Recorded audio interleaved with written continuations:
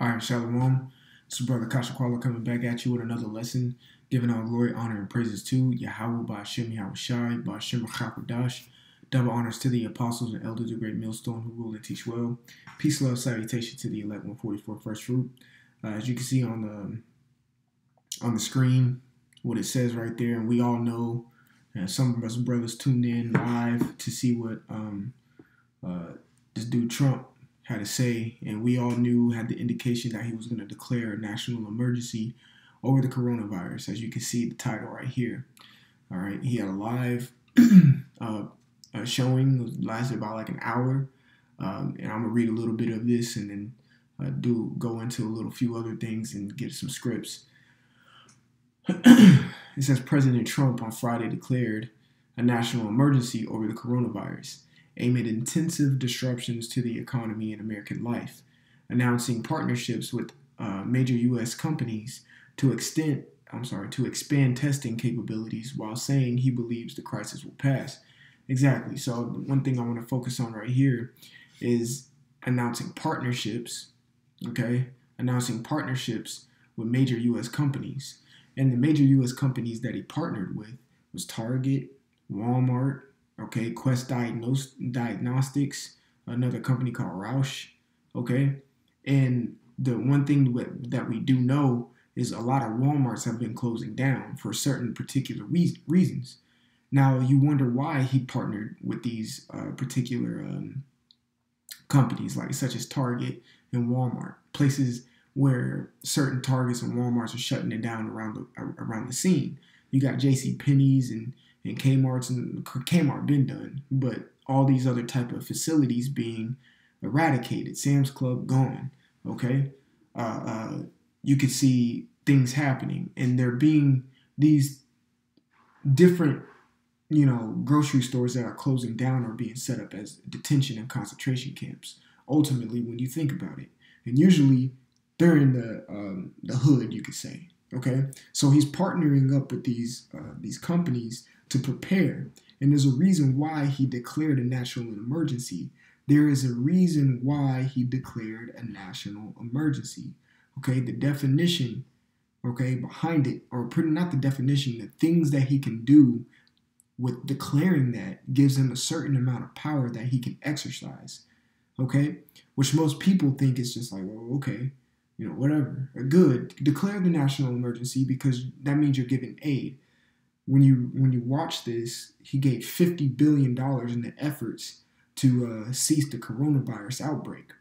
Okay, so I'm gonna keep reading. I'm gonna read these last two, and I'm gonna put this in the link in the descriptions. It says the president also announced that he would likely be tested for coronavirus fairly soon. That's how he talks, fairly soon, because he knows damn well he is infected with that. This dude and his buddy right here, Pence, they're infected because all the individuals that they've been around for the last 2 weeks have shown up to be affected by this virus. So damn well he is. He had a live announcement, I think the other day, like Tuesday or Wednesday, and you can just peep it. He was breathing heavily.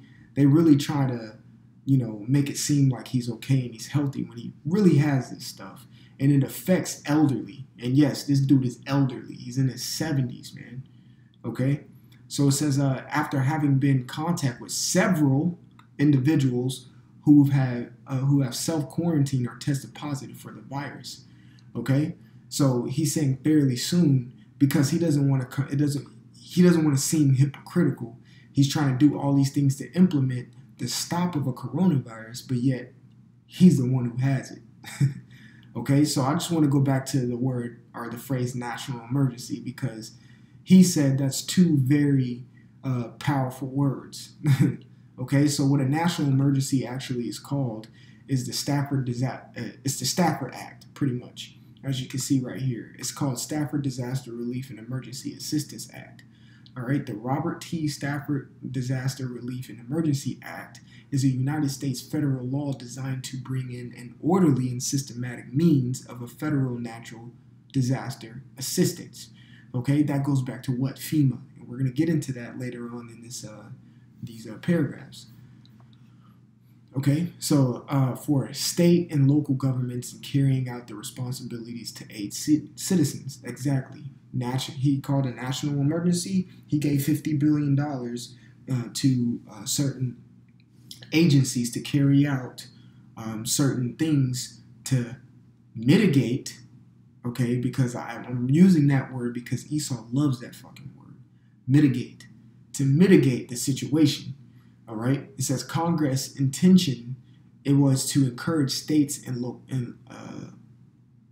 localities to develop comprehensive disaster preparedness plans, prepare for better intergovernmental coordination in the face of disaster. And what's the disaster that America's facing? And actually the pandemic that the world is facing is this coronavirus. It says encourage the use of insurance coverage and provide federal assistance programs for losses due to disaster. Exactly. Okay, as you can see in New York, the cases pretty much doubled in 24 hours. All right. It says the Stafford Act is a 1988 amended version of the Disaster Relief Act of 1974, which you can read up on. It says that it created the system in place today, which a presidential disaster declaration or emergency declaration triggers financial and physical assistance through the Federal Emergency Management Agency, FEMA. And we all know that. FEMA. We know who they are. We know the bullshit that they do. We know the delay in time that they take. Quote unquote, 2005, when Katrina hit Louisiana. They were very slow to get over there and thousands died. Okay? That was a mitigation process. They meant to have people get clipped in that certain situation. But it says a disaster declaration for an emergency declaration triggers financial and physical assistance. All right? Financial.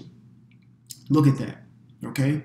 When you go and look at when he had the speech today, I'm just going to go for the day. Click on day. When he went and had the speech today,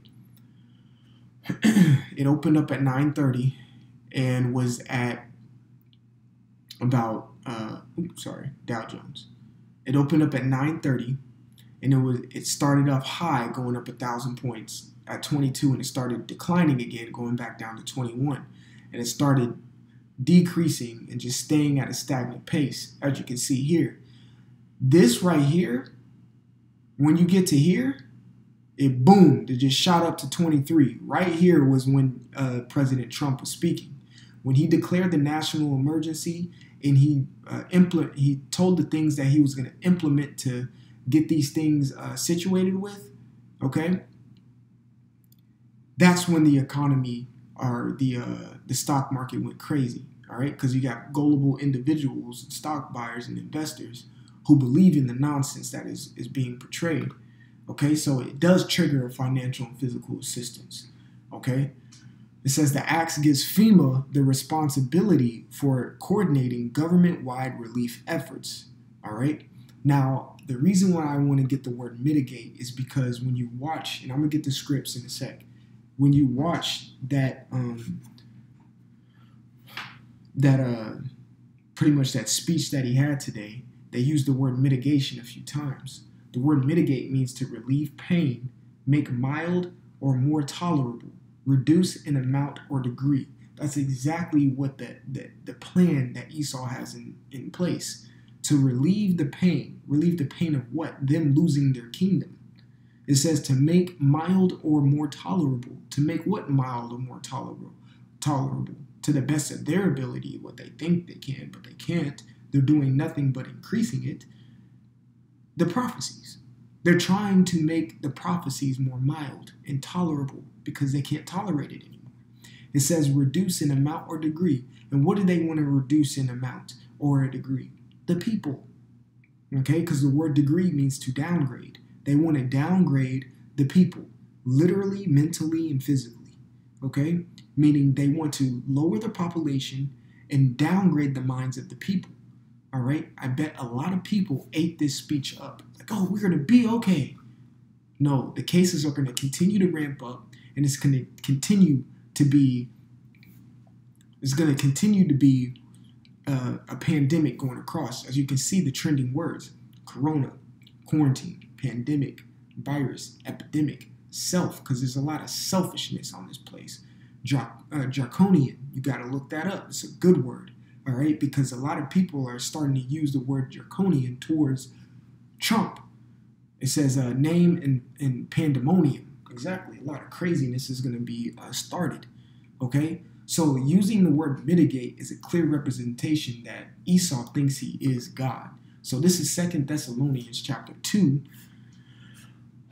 And I'm going to start at 1. It says, now we beseech you, brethren, by the coming of our Lord Yahushua HaMashiach, and by our gathering together unto him, that ye be not soon shaken in mind, or be troubled, neither by spirit, nor by word, nor by letter as from us, as that day of Yahushua Mashiach is at hand. Exactly. This is the same thing Yahushua had told us in the book of Matthew. And let me go ahead and get that really quickly. Okay? This is the book of Matthew, the 24th chapter. Bear with me. Okay? This is the book of Matthew, the 24th chapter. I'm going to get straight to the point. Verse 6. It says, and ye shall hear of wars and rumors of wars. And we can see too. Okay, we can see too.